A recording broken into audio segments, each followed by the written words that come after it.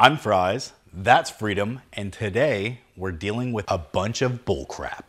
The past couple weeks have actually been a complete nightmare. I purchased a brake line relocation kit from Chase Bays to eliminate the ABS system because the ABS system often holds air and I don't have the tool to properly bleed the brakes. So I figured this would be a good idea, except I've broken the T.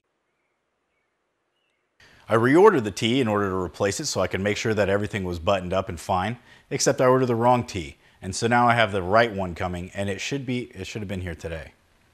Why didn't I get that? I gotta go check and see if that came in. That's not good. I need that so that I can drive the car tomorrow so that I can get in alignment. I hate my life.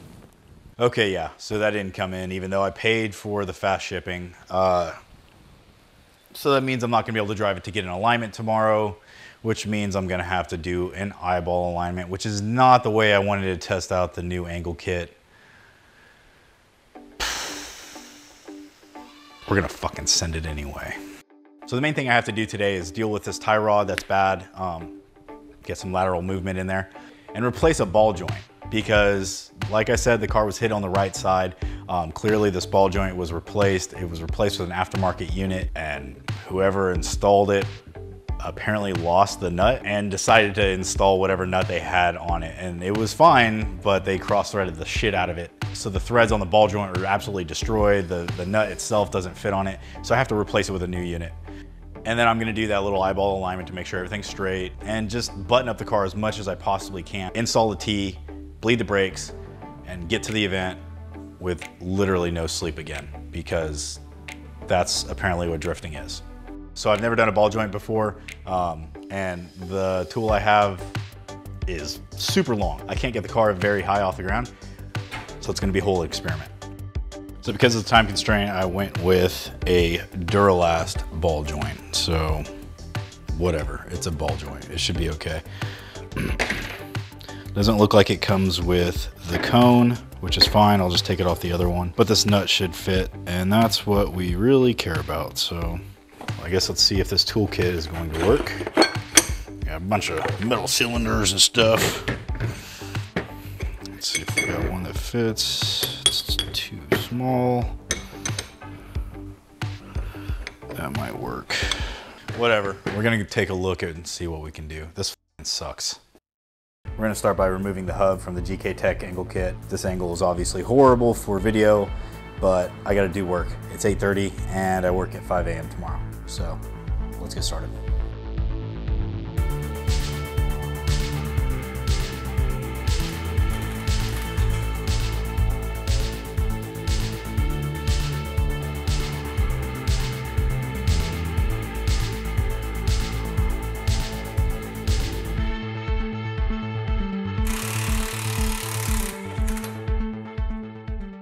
So using that kit didn't work at all.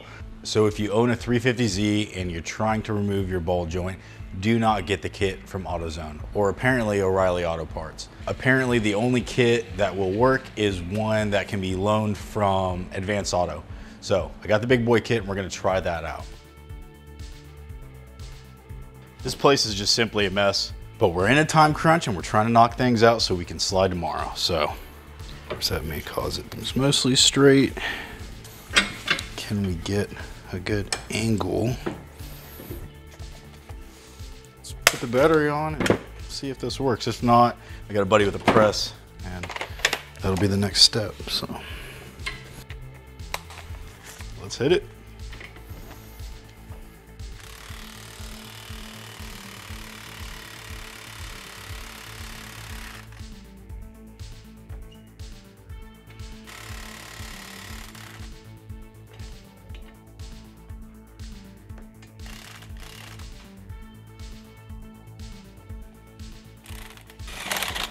Good, good, good, good.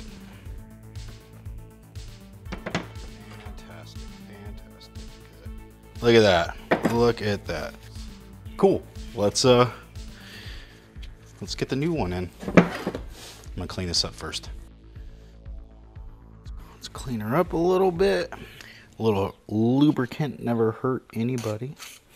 Never used PB Blaster as a lubricant before, but I mean, I guess that's, you know, kind of what it is.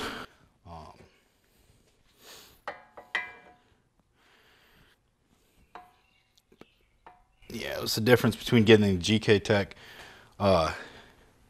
lower control arms for the Angle Kit on was just a little bit of PB Blaster. So yeah, seems to work pretty okay. That's better than nothing, I guess. So yeah, that's probably what we're gonna do. Guess I'd rather be a little bit on the boot than a lot of bit on the boot. So what do you think about that? I like cars. I do not like learning experiences when it's this close to an event. Actually, I just don't like learning experience. I just want to know everything.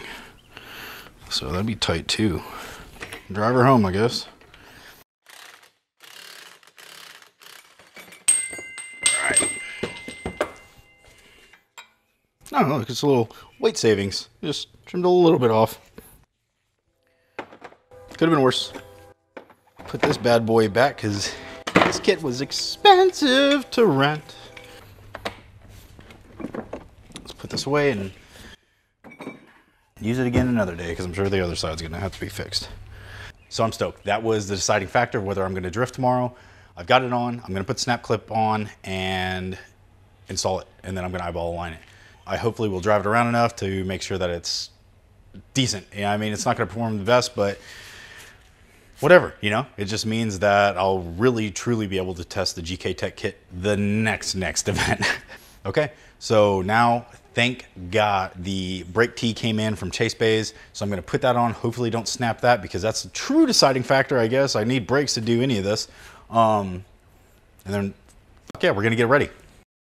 So when you're tightening this tee, make sure that you don't over tighten it, because if you do, you'll have a jigsaw puzzle that does not go back together.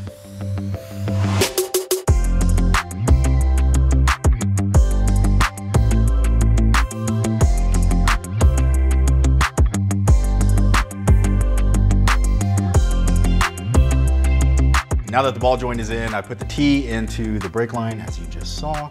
We're going to reinstall the suspension and put some brake fluid in there and, I don't know, send it.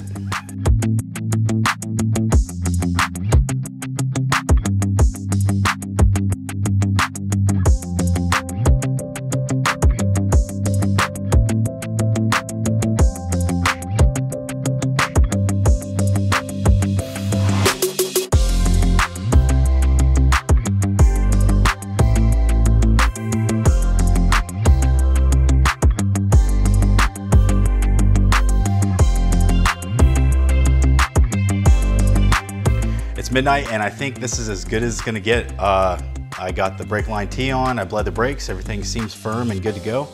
I did an eyeball alignment. I'm gonna go drive it, just make sure it drives straight, just double check the camber. Although if it's way off, I'll fix it. If it's not, I really don't have the time to. And then I'm gonna load up the truck and we're gonna go to the event.